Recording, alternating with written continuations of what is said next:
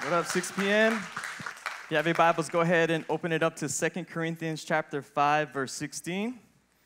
2 Corinthians chapter 5, verse 16. As Gabe just mentioned, we are launching a brand new series called Jesus Changes Everything. And I love that because it's so true. Jesus doesn't want to just change some things in your life.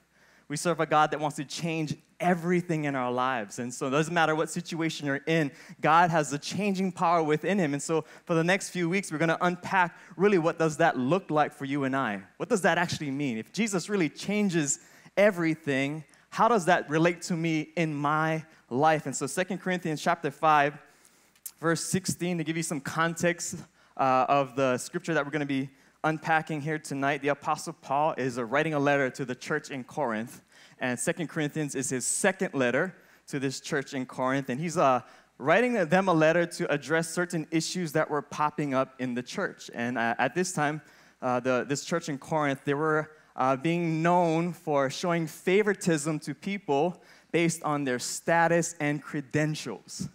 And so they were giving special preferences to people and so forth, and it reminded me of a time when we had a pretty well-known local celebrity who's kind of well-known international came to our service, and everyone was just fangirling. In fact, most of our leadership team was taking a picture with this person after service, and so I'm like, guys, what the heck are we doing? Let's treat everyone the same, you know what I'm saying? So sometimes we can get so caught up with the appeal of a person, and we can begin to show favoritism to people. So Apostle Paul, addressing this issue, reminds the church of who they are in Christ. You're not like the world, so don't act like the world. Let's act out our brand new identity in him. And so 2 Corinthians chapter 5, this is what he writes to them. He says this, "At one time, we thought of Christ merely from a human point of view. How differently we know him now."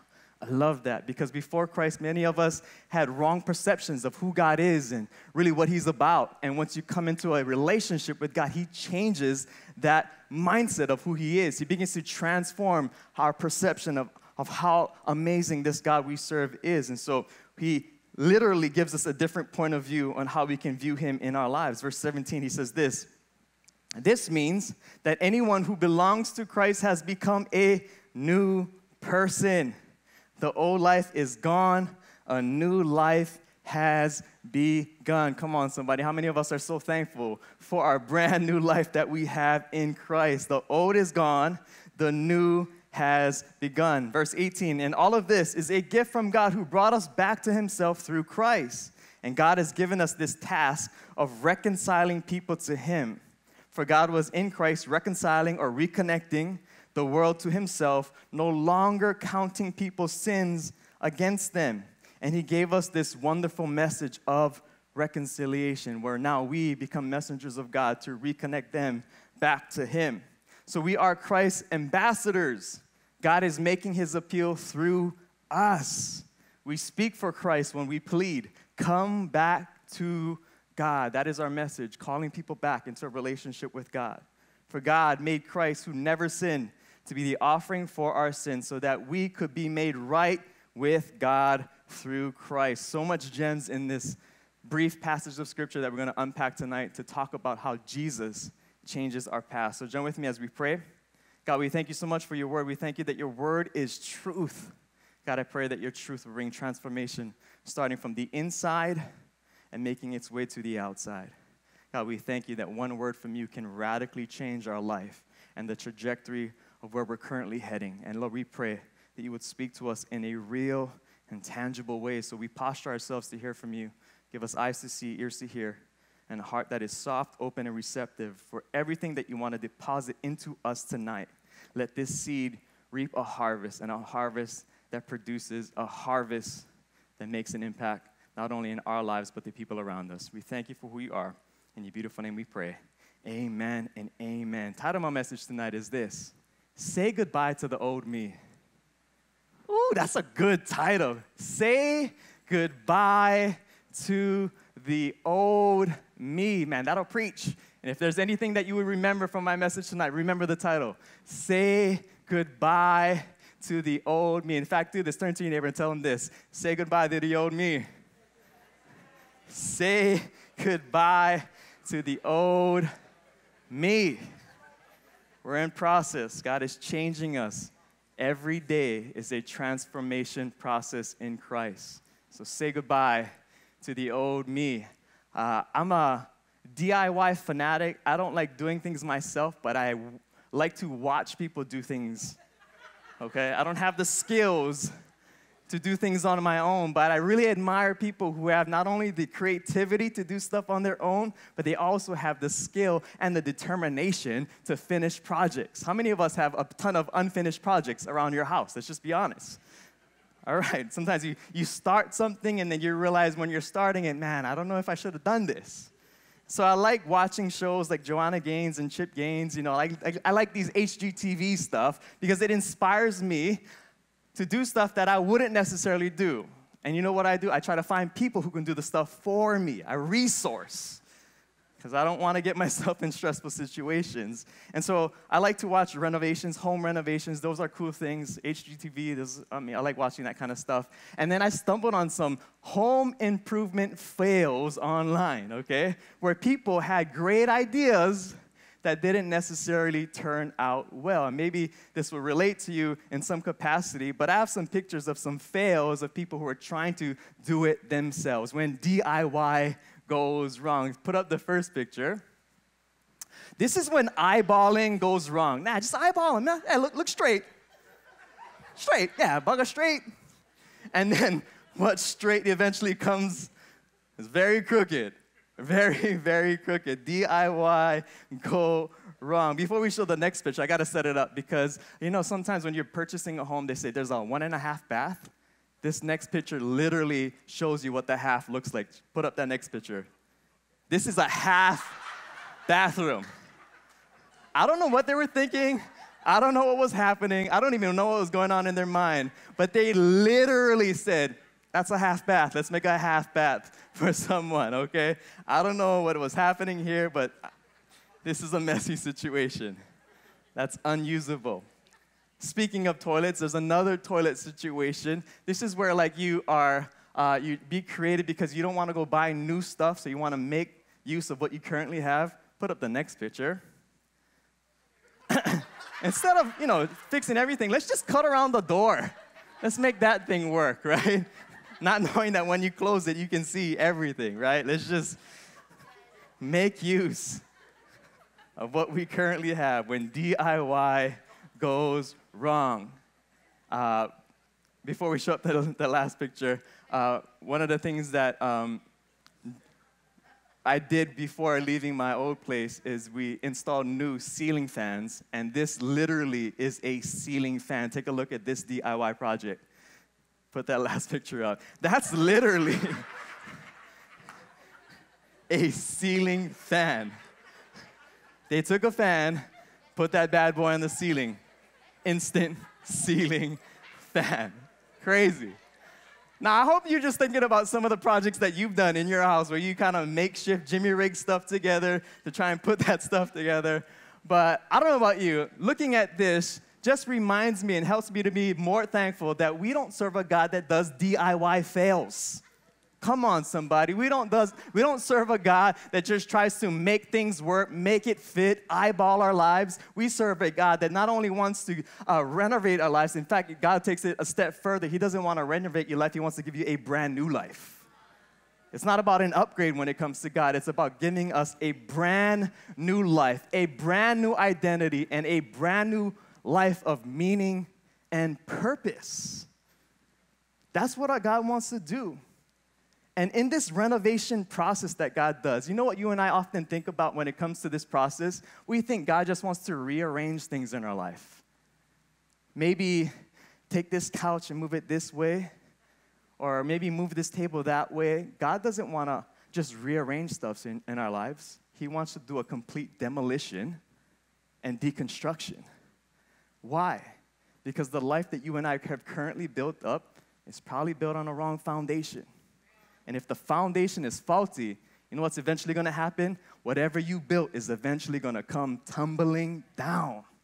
So you know what God does? He loves us so much. He knows that if we keep living our life that way, that eventual fall is going to happen. So he does the deconstruction from the get-go.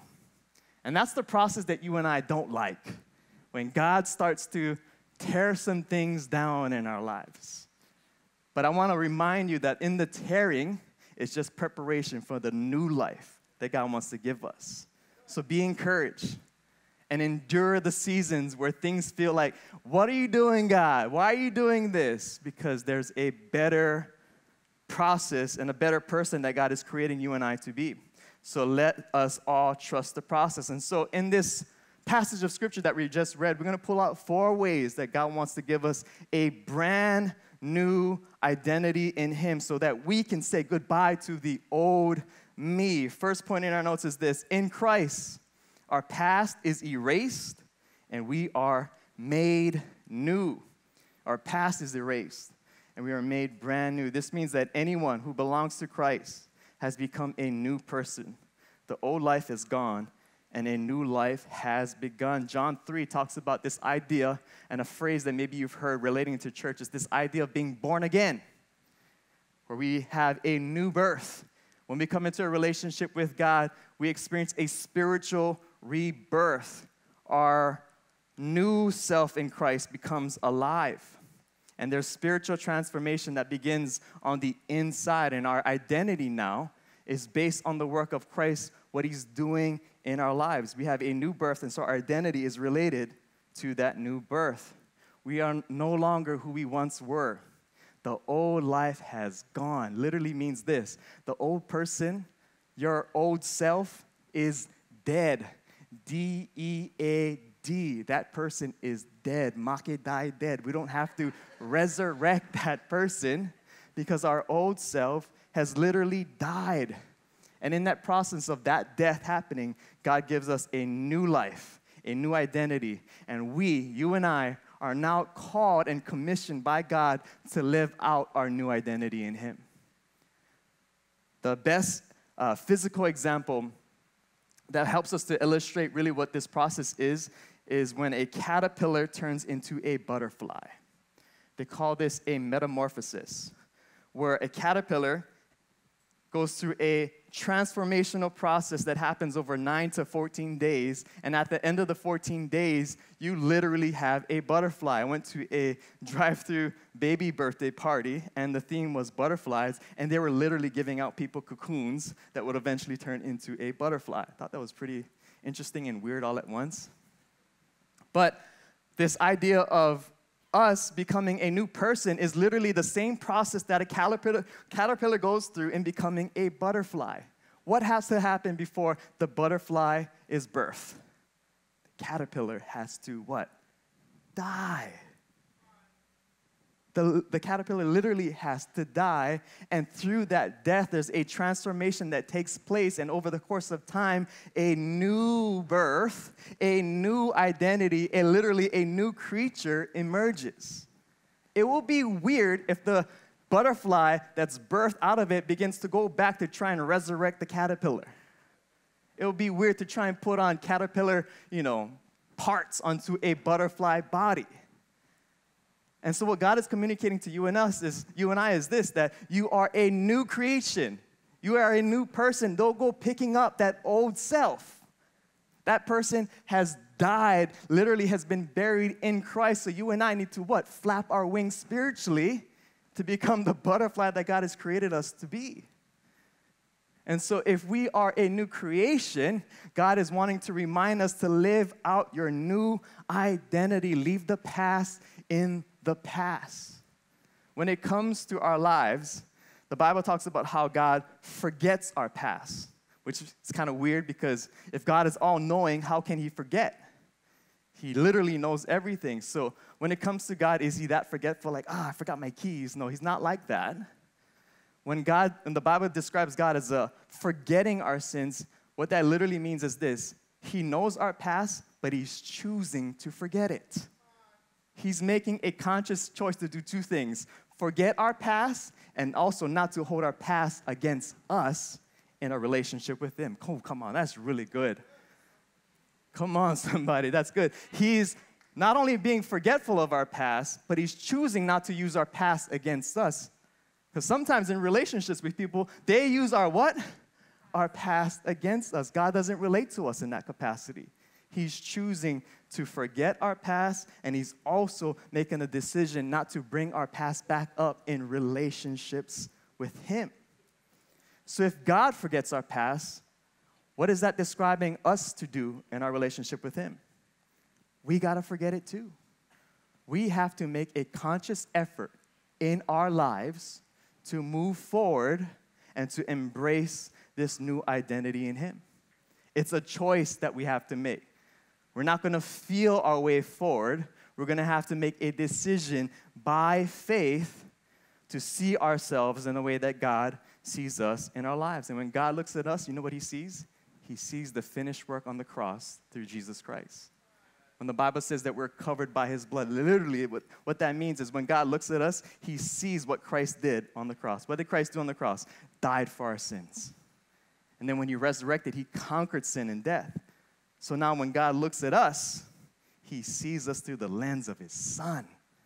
So don't be living in the past. Let's move forward into God's preferred future, and let's walk out our new identity in him. Second point is this: our new life is a grace gift we receive from God. It's a grace gift. All of this is a gift from God who brought us back to himself. This new life is a gift.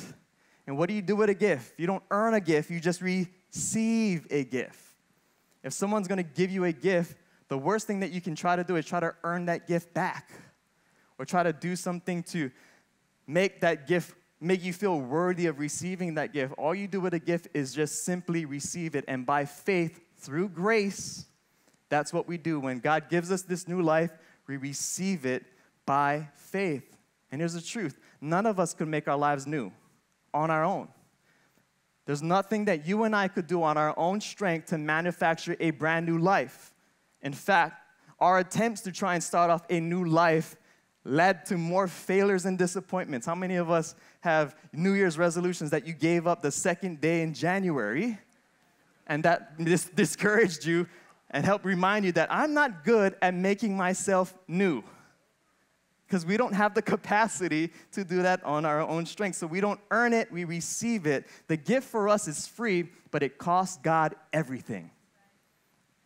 What did it cost God?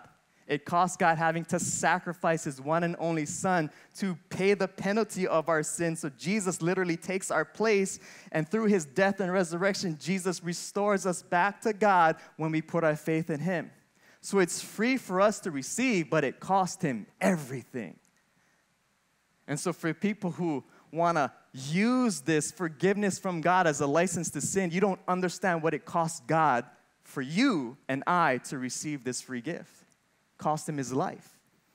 So what do we do in response to a sacrificial God who gave literally himself for us? We live a life of surrender, saying, not my will, but yours, God. I'm not going to try to do my own way and live out my own purpose. Now I submit to what you have for me in my life. It's your will, not mine. That's what a life of surrender really looks like. And so our best response to this generous gift from God is to live our lives with our open hand and an open heart. God, whatever you want from me, I'm down. I've tried to build my life on my own, and I realize I can't. So now I submit to you, the master architect of my life, and I trust your plans and purpose for me. I submit to that. So our new life is a grace gift we receive from God. Third point is this: stop living based on the past. We need to stop living based on the past. For God was in Christ, reconciling the world to him, no longer counting people's sins against them. So God was in the world, working through Christ in the world, reconciling or reconnecting us back to God. And so God is no longer holding our past and our sins against us anymore. So if God has moved past our past, we need to move past that as well. So we need to start taking some practical steps to move forward in faith. I brought with me a rearview mirror. I have this on my car, and I attach it to my window on my rearview mirror because it's a Broadway mirror. It helps you see things wider. The older you get, you really realize how limited your vision can be sometimes. And so this is really a blessing. And what a rear view mirror is supposed to do is to give us perspective on the past. And some of us, we use the rear view mirror to do makeup. I don't know, women, how you do that. How do you put on makeup and drive at the same time? That is crazy. But anyways, that's another message in itself. But we don't drive forward staring at the rear view mirror. None of us do that, right? We're not over here staring at the rearview mirror. It's just there to give us perspective on where we came from, but we're not driving forward looking at this. But spiritually, sometimes that's how we live our lives. We're more focused on what is in the past, and we're barely paying attention to the future. In fact, some of us are so consumed with the past. You know what happens? We have this negative self-fulfilling prophecy where we're so fixated on what was done to us or the failures and the disappointments that you and I went through. You know what begins to happen? We're so focused on that, we begin to manifest that into our future. Meaning this, you're beginning to look, so if you were disappointed in your life, you're beginning to look for disappointment in your life to reinforce that belief that life is always going to be disappointing. So it's this negative self-fulfilling prophecy. Why? Because your perspective is wrong. You're focusing on the wrong thing. So what God wants to do in our lives is this, simply get our eyes off the rearview mirror into the windshield of our future. The more you get into the Word of God, the more you see what He has for you in your life. But if you're not reading anything and you're not looking forward to anything, all you're left with is the past. So when God says He wants to give you a new future, He wants you to unpack what that looks like. So getting into the Word, getting around God's people is practical ways that we can get a glimpse of what God wants to do in our lives. So our perspective is wrong. I love it because it's just literally this. It's just 3 or 4 inches down. That's all we need. And when we're focused on this, and you know what happens? The further we're trusting God with our future in faith, the things that were huge in our lives before get smaller and smaller. They have this thing on the mirror says this: objects appear closer. What? Objects in the mirror are closer than they appear. Why did they appear closer? Because you're just staring at it for so long. That's what happens with our practical lives. That things that happened years ago, because we're so consumed with it, feels like yesterday. So what God wants us to do is fix our focus on our future and begin to trust Him, get into the Word, get around His people so that they can reveal to us what He wants to do in our lives. Ephesians 4 takes it a step further, and it says this: since you have heard about Jesus and have learned the truth that comes from Him, verse 22, throw off your old sinful nature and your former way of life, which is corrupted by lust and deception. I love this because truth isn't just this abstract idea. Truth is personal. In fact, truth is a person, and His name is Jesus. Jesus is the way, the truth, and the life. So the more we know Jesus, the more we understand what truth is really about. And we need to get rid of everything and anything that keeps us tethered to our past. So that's the decision that you and I have to make. Now that we have a new identity in God, everything and everyone that ties us to that old identity, you know what we have to do? We have to disconnect and tether ourselves from those things. So some of us need to do a spiritual cleaning in our lives. We need to get rid of some old stuff. We need to get rid of some old relationships. Some of us today would have to go home, start deleting people. Not because you love them or you don't love them. You just know that your connection to them in this current season will not allow you to experience what God has for you. So you're going to have to start having some necessary endings. Why? Because that old person is dead. So when they start to text you, like, new phone, who this? Because I don't know you anymore. This is a new person.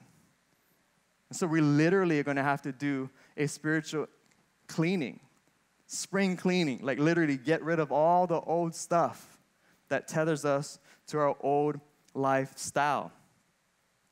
Next example is, I don't need to even say this, but we all know what happened last Sunday. I think it was happening as I was preaching last Sunday night, but it was the slap that was heard around the world.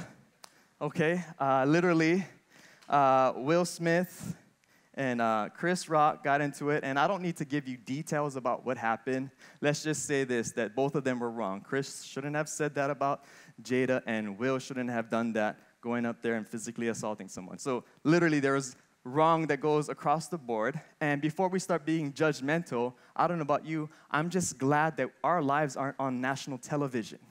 Because if we're honest, you and I have had Will and Chris Rock moments in our lives. There just wasn't a phone there to capture it.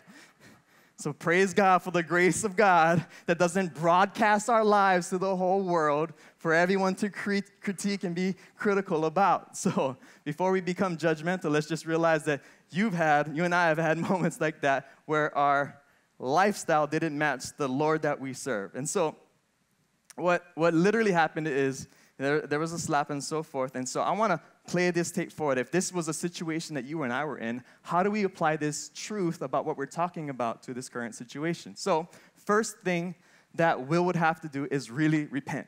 Ask God for forgiveness about his action. And he actually did a public apology.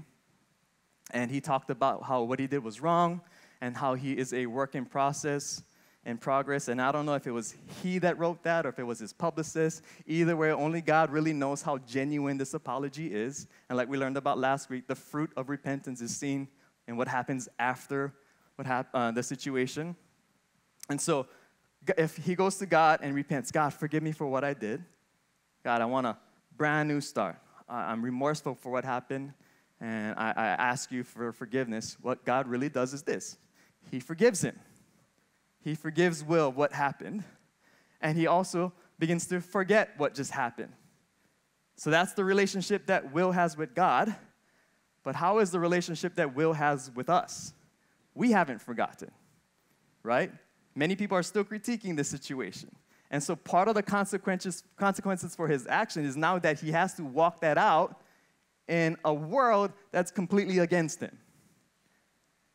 And so he needs to choose by faith now that situation, he needs to say that that's not him anymore, and he needs to, in faith, now walk out that identity in God.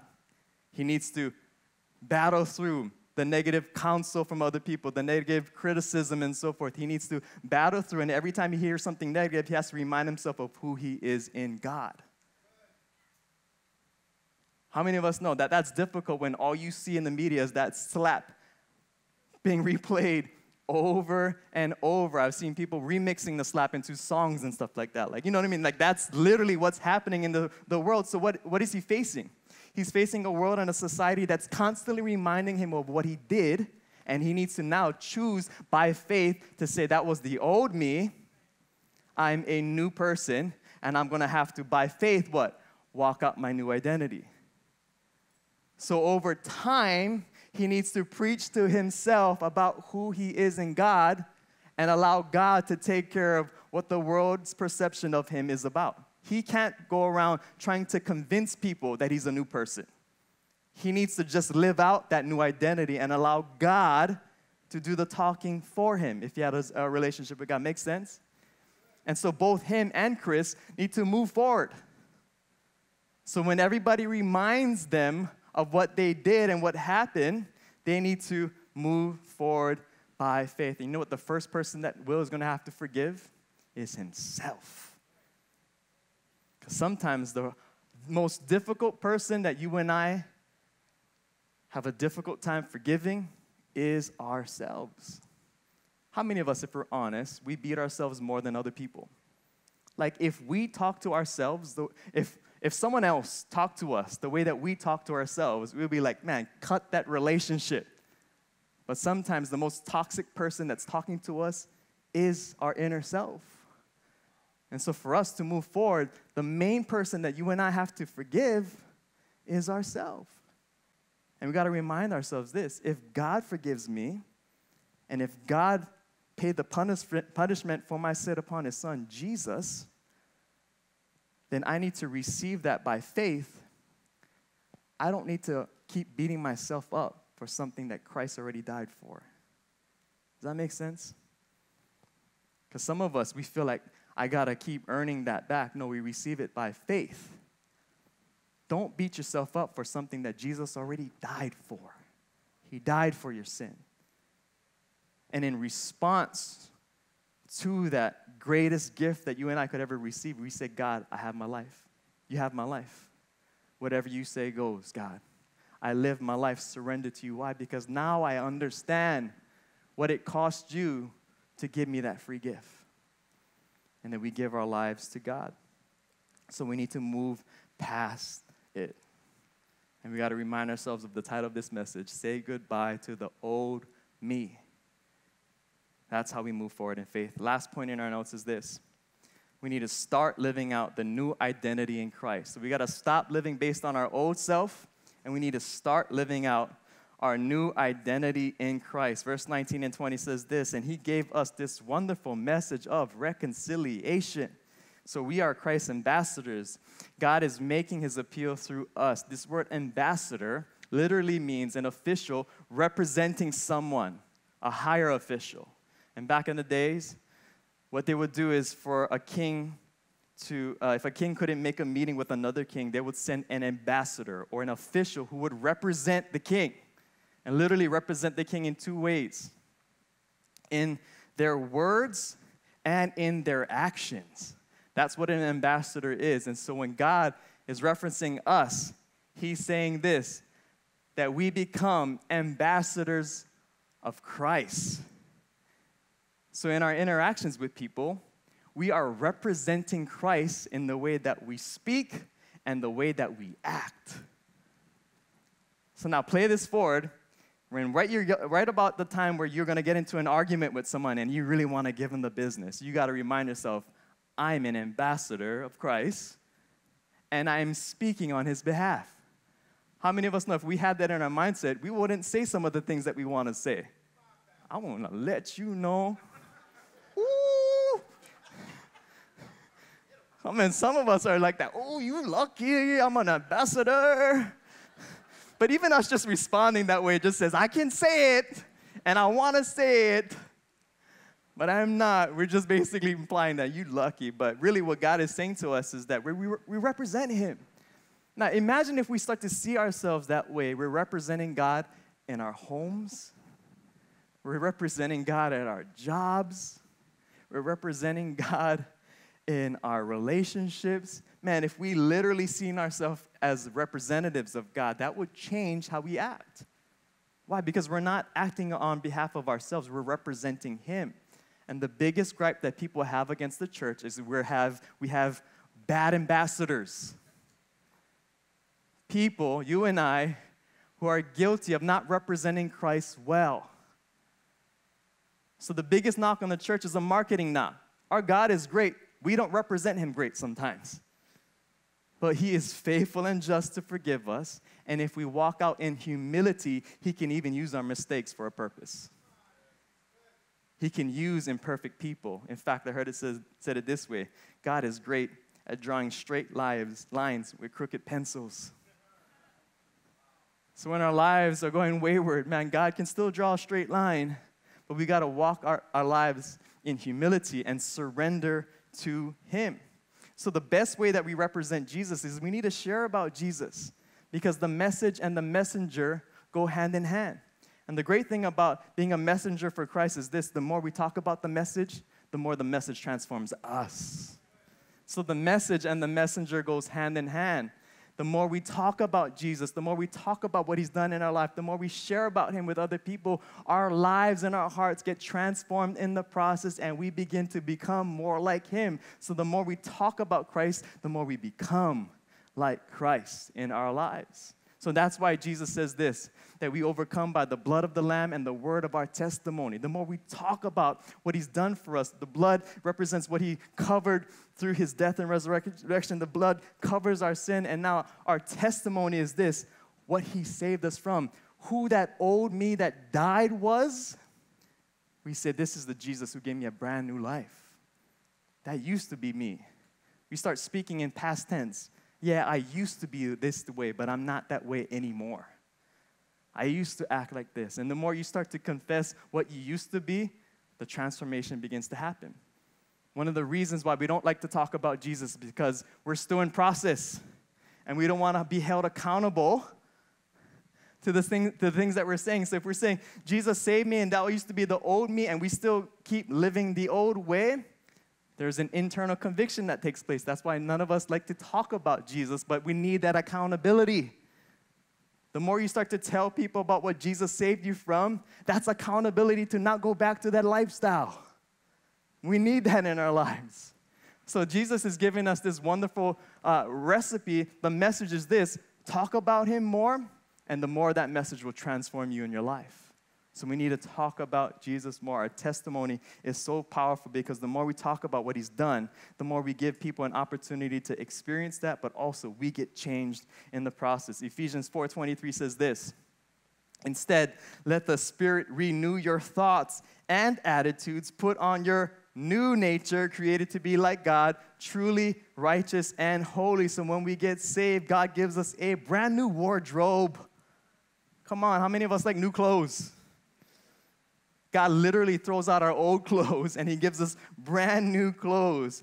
And what the clothes are used for is this: it's to match who we are on the inside.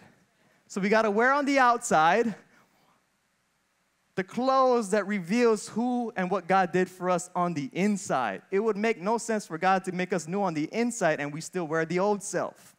So what Jesus is reminding us here, wear the new wardrobe so that it matches the new work that I've done for you on the inside.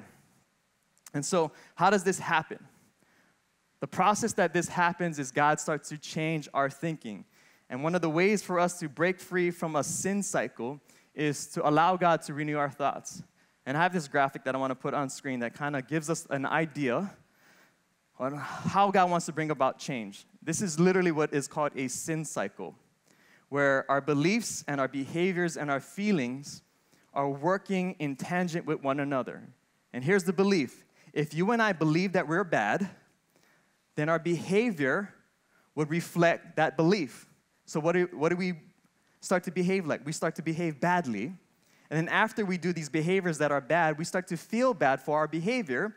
And then our feelings now reinforce our beliefs that we're a bad person. And it's this negative sin cycle where our beliefs will influence our behavior, and our behaviors will influence our feelings, and so forth. And so how God wants to break the sin cycle is this: he wants to intervene by giving us a new belief along with new behaviors.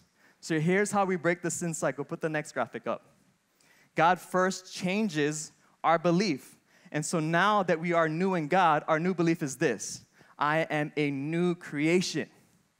So I have a new belief. I'm a new person in God. That old person has died. We said goodbye to that old person. I'm a new person now in God. That's my belief. And now that I'm a new person, I'm going to act or behave like a new person. So the belief influences my behavior. I start to live new.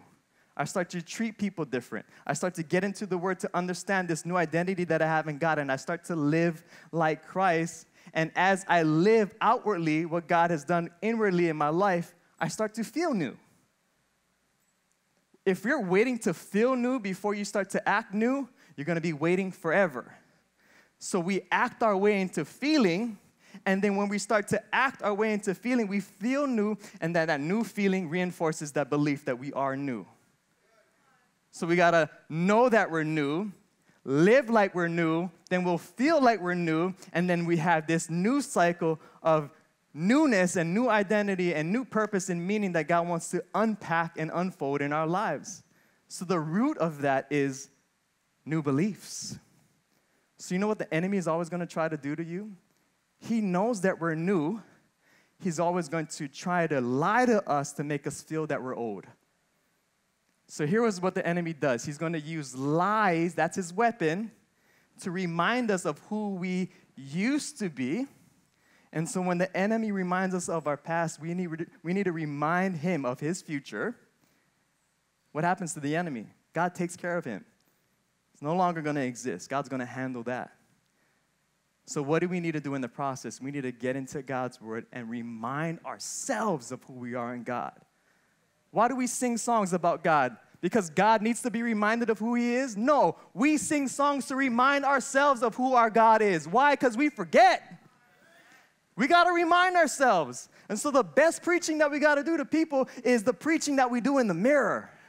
reminding ourselves, no, you are a child of God. You are a new creation. That's the old you. You're not the new person. You're not that old person anymore. You're a new creation. So the more we get into God's word, we confess that over our lives, and that becomes not only a protection against the enemy, but it also becomes the road to our destiny. God will always work on the messenger so that we can deliver his message to the people. Some of us, we've been in church for so long that all we're doing is clocking in and clocking out, and you forgot who you are. I'm here to remind you that you're not just a person that takes up a seat in this church. You're a person that God has called to be on mission. Man, God has a story for you. You're not here to just live a comfortable life. You're here to live a life of calling and conviction. It's a life of purpose. And so if you're bored with your life right now, you might not know this God that we serve, because serving God is not boring. It's never boring. It's also not easy, okay? Let's just get that clear. It's not easy, but it's also not boring.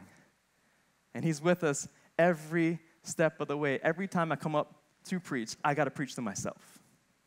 Because the biggest battle that I face literally is the Sunday as I'm driving here to church and as I'm parking my car. You know what I have to battle in my mind? The thoughts of the enemy saying, you're not worthy to be preaching. Who are you talking to people? If they knew who you really are, or if they knew what I knew about you, you would never, ever be on a stage. And how many of us have had those thoughts before? And I'm guilty of sometimes listening too much to the lies of the enemy. And I got to remind myself that I'm not worthy. Yeah, the enemy is right. I'm not worthy to be on this stage. Who makes me worthy? Jesus does. And the more I realize my limitations and how God still wants to use me, you know what that creates in me? Worship. God, I'm not worthy, but you make me worthy. Man, I don't deserve all of this, but you give it anyway. Why would you do that? I don't understand you, but it makes me love you more. So the more we understand who God is and what he's calling us to do and what he's done for us in our lives, he literally is breaking down any pride in our lives, because we realize that apart from God, you and I are nothing. And that's our new identity. And when you realize that you're nothing, that's when God says, man, they're ready to become something now. I can use that person. Why? Because it's not going to be about them. It's going to be about me.